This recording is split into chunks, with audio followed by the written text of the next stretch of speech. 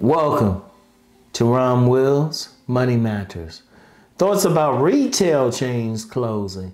Now this is even bigger because the restaurants are bad enough, but as I said, the chains might be closing, but you still got some, most of the chains haven't just gone out anyway. And then you still have a lot of single owner restaurants that are opening up, serving some good food. I mean, I would advise to eat at them if you like their food. Even then, it's still tough because you still got to pay attention to the restaurant chains closing because those are jobs. And, I gave the reasons, general inflation, people can't, saving their money, which I don't blame. Hey, you got to do what you got to do. But also, the demographics. A lot of these chains came out during a time when boomers were spending money like crazy. Not as many boomers, the subsequent generations, Gen X, Millennials, Generation Z, Generation Alpha, they just don't have as many people. All right, I talked about all that.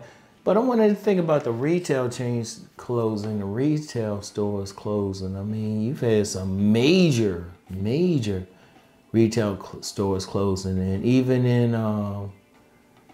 what we have now, you got some chains talking about they're closing, or they closing up, and they'll blame it on theft and all of that stuff. But I'm just like, yeah, they saying that. And honestly, let me just make a thing there, because I've worked retail before, and I worked it during a time when they didn't have a problem busting some heads. They going in because these companies, they stealing from these places because these companies would much rather not be hit with a lawsuit or something. I say take the lawsuit. I say take the lawsuit. Let them know. But that's just me. But when I'm looking at them closing, it's the same thing, because if you look at a lot of people, they're not buying a lot of stuff, or, of course they can't maybe afford it, but then they're not buying the same way, because who buys clothes? If you notice, okay, the largest cohort is still the baby boomers, the boomer generation. You get older, you don't need to look as fly. You ain't heading to the clubs, all of that. But then you got the younger generation, and, of course people are talking about online, which is still making a big difference. But then when you're talking about clothes, a lot of people are still buying clothes from regular stores. They still going out to the stores. So, but you still have retail chains closing, and those are major. If you look at a retail chain, like especially like some of the bigger stores, like when I was working retail, I was paying attention to everything, not just the workers, but you got truck drivers. You got people, you have an outlet for several businesses. Several businesses who might not, for whatever reason, they might not want to have like a standalone shop. Now, yeah, some of the bigger retailers, like brands and stuff might have a shop somewhere. But, if you're talking about reaching the average middle class person, they usually going in like, they usually had these big old department stores and everything. These department stores aren't making as much money. See, that affects more than just, just some workers at the store. That's the front line. Then you have stuff, like I say, you got the truckers, the logistics, loading docks, stuff like that. You had the businesses itself. If you go through any department store, any large store, it could be a major department store, it could be like a more discount department store. I don't feel like advertising for them, but y'all know where I can find them. Y'all start going through, remember how many brands they might have, like literally 1,000 brands, 1,000 different companies making those products. Literally. If the department stores or the bigger stores are closing, that means less sales for the other stores. Now everybody be saying, well, they can get online and everything. Everybody don't like online. Especially if you're buying clothes. Like, let me give you an example, shoes. If you're buying shoes, you actually need to buy them straight away.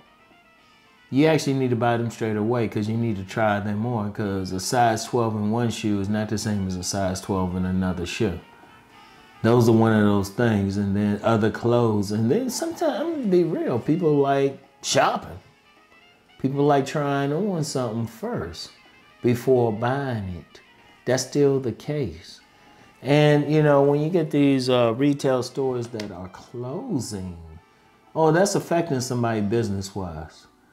That's affecting somebody because yes, you still got some open, and I mean, you know, I see a story here and there about, especially someone black, you know, they getting their product in a particular store, but what if that store closes? You know, and yeah, you actually will get some grocery stores that are closed too. In fact, you go in a lot of grocery stores now. You know, it's funny. You go into a lot of them now, and they'll have a whole bunch of. They got these self checkout things. Which, shit, that's a halfway another conversation because then they're not hiring a cashier. When I can, and I'm not in a big hurry, I always try to use a cashier, even though I'll use that. But shoot, you can add that in there. I could probably do thoughts about grocery stores closing. That's not as big though, because grocery stores, people still gotta eat. And plus, they're not going to restaurants, so they going to eat. But even then, a lot of grocery stores, they not full to capacity as far as who they could have for working. It's a trip, but yeah, these retail stores closing because you think, okay, people still got to wear clothes. And yeah, you can still probably open up a smaller shop, something like that. Just like, you know, when I say we're opening up a restaurant that's not a chain, yeah, you can still do that, but then you're affected by maybe a bigger store closing. Like at my local mall, they had built up a place that was supposed to be a major grocery store. Now it's sitting empty because the people who were going to build this grocery store put in some stuff, decided, nah, we don't want to. Now you got this big empty space. And now you got like, you know, you got the major department store up there. That's supposed to be the major traffic draw, but most of the time I would see at my local mall, people there is during Christmas and Easter. And that's usually to see Santa Claus or the bunny. So it's like, wait a minute, if you got some of these retail chains closing, a lot of times they anchors for a mall or a shopping plaza or something like that. They close, that affects the other stores. Because one of the things is all about traffic. In stores, jobs, several businesses, several thousand businesses. You get so much affected by that, you know. Even if you got a business, now say you got a retail chain in a particular region. They got 20, let's just say, no, 10 stores. They closed 3 of them.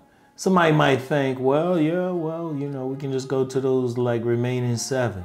Yeah, but that's 3 that's affecting your bottom line. See, it's so many angles to that. Like every time I see about a store closing, I'm trying to think, okay, how many people in that area worked at that store?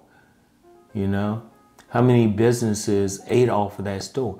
Like if you got, okay, let me use a great example. Like say you had like some of these cities that are real poor now, real broken down, were once major factory cities. You took out the factories, you affected the other jobs. Cause say you got a big old factory selling, making whatever, but then you got a nice little takeout place right next to it that was living off the factory. Factory closed, that takeout place goes out of business. And then that affects other businesses because then you get some restaurant place that's supplying them with different things. They not making as much money. See, one, understand something with all these businesses, one affects the other. You know what y'all think about that? And these are just brief thoughts. But look at the bigger picture. You might see that one close, but then, okay, like if you see one major retailer like move out or a building close, something like that. Try to think, okay, what else is around that store? How many people working there? You know, that affects mortgages. That affects a lot of different stuff. Because people, it's good to say, oh, well, just get another job. In fact, I always question it when they talk about all the jobs being created. I'm like, where? And are they like full-time jobs? That's another conversation. I get more political there, all right? So anyway, though, something to think about, all right? But in the meantime, Let's go make that money.